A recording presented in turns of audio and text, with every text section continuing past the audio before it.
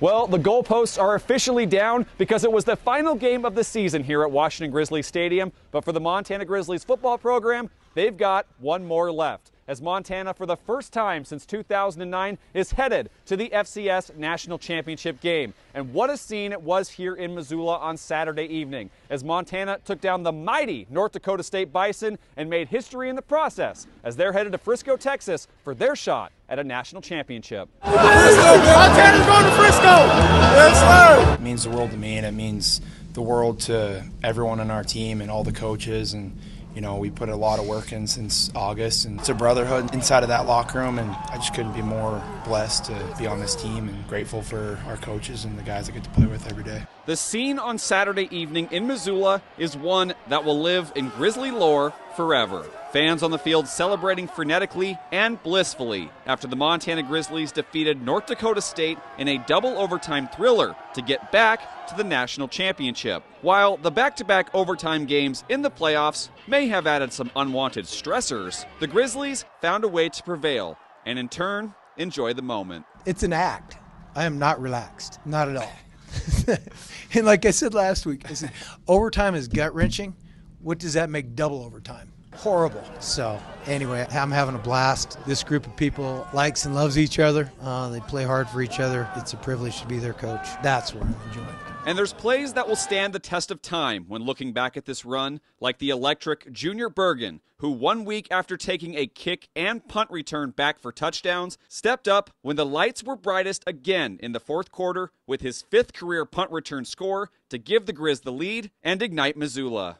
Well, the ball was kind of towards our right side, and we had return left on, and they were kind of fanned out to the field, so I kind of just stopped and cut it up a little bit, and I was going to cut it all the way back, but I was like, nah, just trust it. Thankfully I did, and you know, all those guys got their blocks, and we were able to get out. What's going on in my head is probably, I'll be damned, we did it again. Then there was the first overtime, where NDSU scored on the first play to take the lead, but Montana took just 2 plays to respond, as Clifton McDowell found Bergen for his 2nd score of the game. You know, just leaving your mark on games like these. He went and talked about all like our semifinal games and guys who left big marks on that game. You know, we just wanted to take it upon ourselves to potentially make plays in that game as well. In the second overtime, Eli Gilman scored to put UM up, but the 2-point conversion was what sealed it, as again Bergen was called upon to make a play with the ball in his hands on the trick play as he got his face mask ripped, but heaved it to Keelan White, who caught the ball on the tip in an iconic moment for UM. Just a blessing, man. Me coming in, I came in as a walk-on in 2019, and I never thought I'd be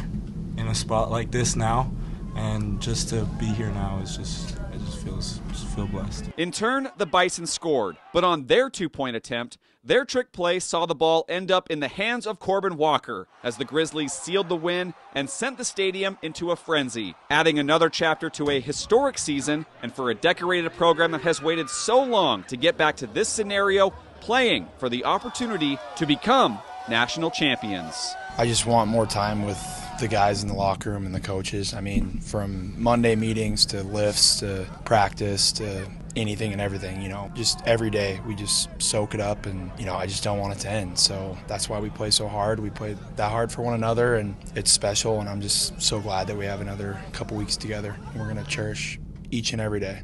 That's exciting. I mean, golly, everybody was pretty excited. It's fun. Winning that game brings great joy to everybody on our team and staff.